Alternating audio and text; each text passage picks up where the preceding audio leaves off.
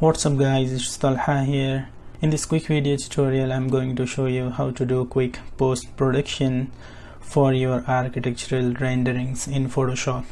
Let's get started. So as you can see here, I have these two renderings. This one I created in Revit.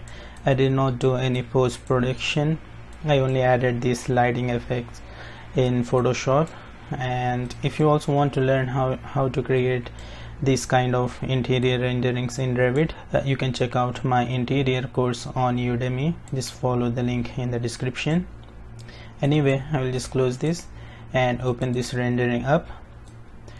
This one I created in Enscape, and if I zoom in here, you can see this glass is way too bright, and that is why we cannot see these water drops on this glass, as well as this corner here is way too dark. So now I will show you how quickly you can fix these kind of problems for your renderings in Photoshop.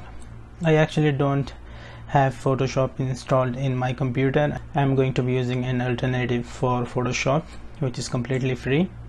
You just need to open up your browser and type here photopea.com, and you can see here the interface and everything is the same as Photoshop. So if you are using Photoshop, you can still follow this tutorial. Let's open the rendering. Here I have it, Enscape rendering. Open. Now first we will create a duplicate of this. Just drag this image on this layer icon to create the duplicate. So first we will focus on the dark spots on this rendering, and for that I'm going to be using dodge tool. Just go here, select dodge tool, and you can see the shortcut for this is letter O. You can press O on your keyboard to select this, and now right click, select this soft mechanical, and then increase the size of this brush and start applying this on the dark spots. So first I will start from here. You can see it's adding the brightness to this.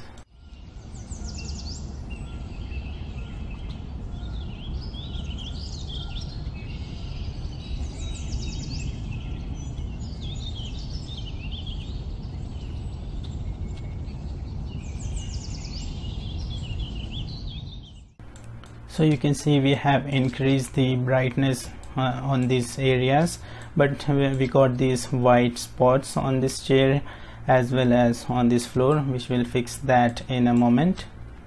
Now I will zoom into this corner and start applying this.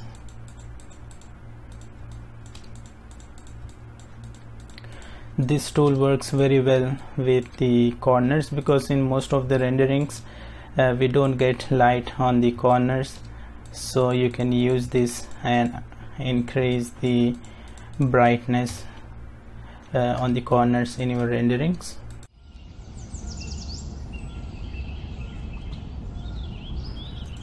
And here also we are getting these weird white spots, and we'll fix them in a moment. Now let's just compare this image with the old one.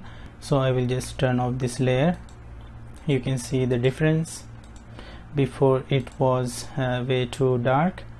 Now you can see the changes. Now let's work on this glass here, and to reduce the brightness we are going to be using burn tool. You will find that here in the same tool. You just need to right click and it will give us this burn tool. Select that, and again we will right click, select this soft mechanical brush, and then increase the size and start applying this on the bright areas on your rendering. I will apply that on this glass here, and you can see the difference.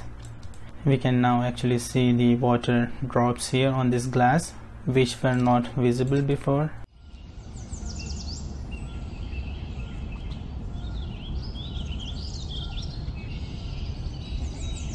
And we can even now see the trees here.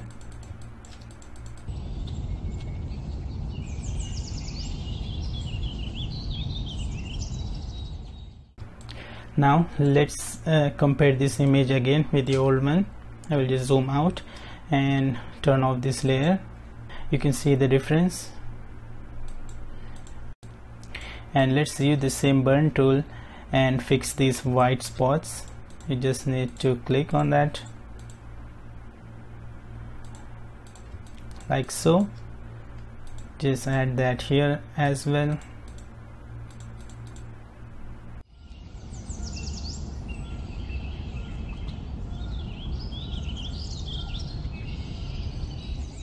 You can spend some time on your renderings to make them better. I will just leave it like this for now. Let's just turn this off again, and you can see before this rendering was looking like this, and now within minutes we have turned that into this. So these were the tips I wanted to share with you guys. I hope you have learned something new. So please make sure to like and share this video and subscribe to my channel if you haven't already. Don't forget to turn on the post notifications, and don't forget to check out my interior courses. You can follow the first link in the description. And yeah, see you guys in the next video.